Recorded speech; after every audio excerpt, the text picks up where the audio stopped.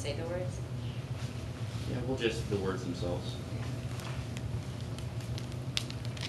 I keep writing the... Okay, so I want to talk about protein first as part of the food talk, okay? And nobody here has had the food talk yet. Okay.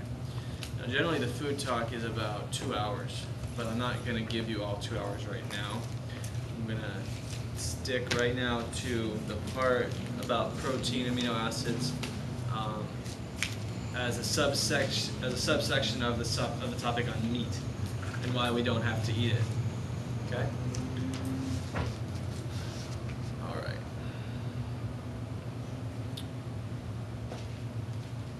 Now, need paper? I have plenty. I have plenty. Thank you. Sure. Okay.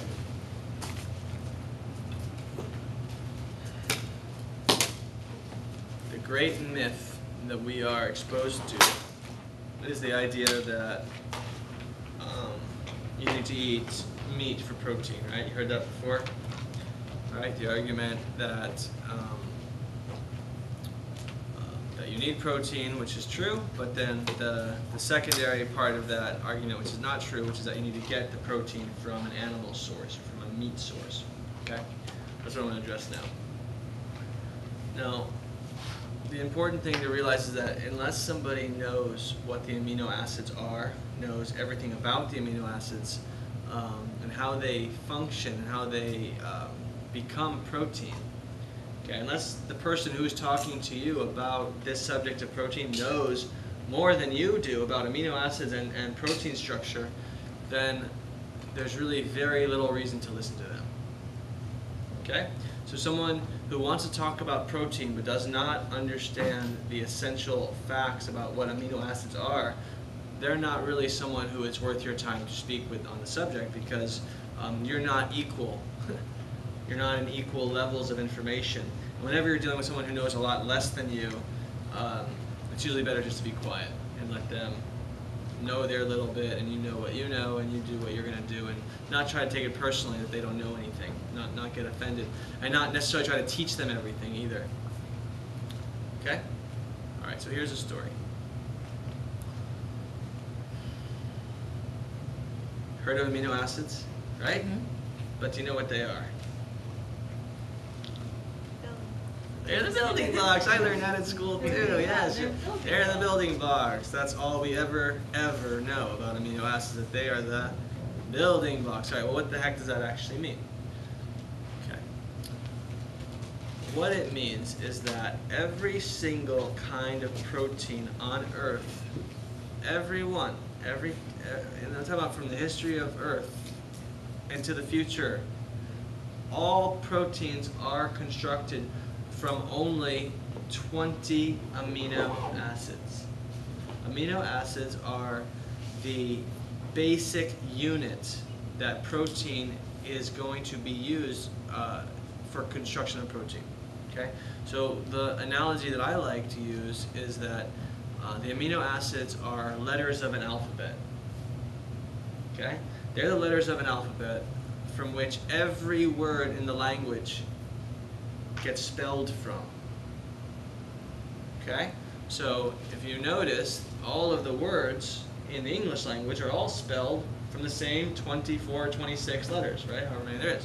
Okay? In the same way, every single kind of protein that exists on Earth is made from only 20 amino acids. Now, some living beings don't use all 20. Okay? Like an amoeba or certain simpler forms of life may not by any means use all 20 amino acids. We do. A lot of mammals do. More complex organisms are going to use all 20. But the only thing that differentiates us from, say, a dog is the order and the quantity and the location of the amino acids in the protein molecule. Okay? But the amino acids themselves are the same. So the dog and me have the same 20 amino acids, but one order and one structure of those 20 equals dog, and another order, another structure equals us. Does that make sense? Okay. Now there's only 20 amino acids, and 10 are called essential, and 10 are called non-essential. Okay, heard of that before? A non-essential amino acid means that that's an amino acid that your body can construct on its own. Okay, does not need to get that from an external source. An essential amino acid is one that has to come from food because your body cannot make it. Okay? And there's 10 essentials and 10 non-essentials. And none are without food? Non or essential means you don't need it, and the reason why you don't need it is because you can already make it on your own. Your body can synthesize those. Yeah, Yes. it produces Yes, it can synthesize those. the non. They're non-essential, exactly. Okay? Now, what is important to realize is that protein gets constructed from scratch every time. Every organism builds its own protein from scratch, and I'm going to elaborate on this. Okay? What does from scratch mean? It means that that the living being itself is going to take the amino acids and, through the intelligence of the divine, which is the part we don't quite understand, is able to synthesize its own protein. Given its amino acids, it makes dog, or makes human, or, in the case of what I'm going to use now, it makes elephant. Okay, so let's take an elephant for example. An elephant eats only grass. Okay, grass and leaves. Okay, and the elephant eats the grass, and through the multiple stomachs that the elephant has, it's able to liberate from the grass, which has not been cooked, first of all. From the grass, it's able to liberate a certain amount of the amino acids. Okay, so the amino acids are in the grass. Okay. All 20 are in the No, grass? no, and I'll get to that in a minute. But a lot of them are. Okay, the majority of them are. Okay, so in the grass are the amino acids that the elephant needs to build elephant. It releases from the grass through its multiple stomachs the juice, so to speak, and in the juice is the amino acids, and then once that juice is floating in the blood of the elephant builds itself. Does that make sense? In other words, once given the amino acids, the organism constructs itself from scratch. Now why do I say that? Because the argument that we're hearing in society today and in this culture is that we have to take protein that has already been constructed and use it for our own protein source. Okay? So let's say take a chicken for example. Okay? A chicken looks like a chicken, right? It's already a chicken. That means that the protein has already been constructed. Does that make sense? Chicken's already a chicken. It already built itself. Does that make sense so far? Okay. Don't eat for the moment. Okay. Concentrate. It'll be a few minutes. Okay.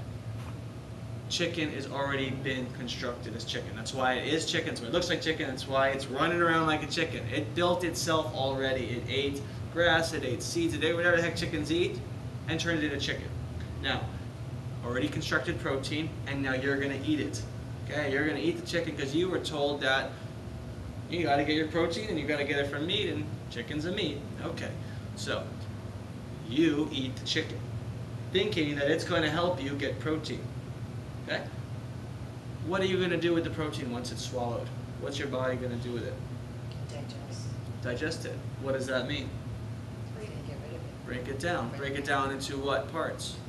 Amino acids. Thank you. Okay, so this is now we're getting somewhere.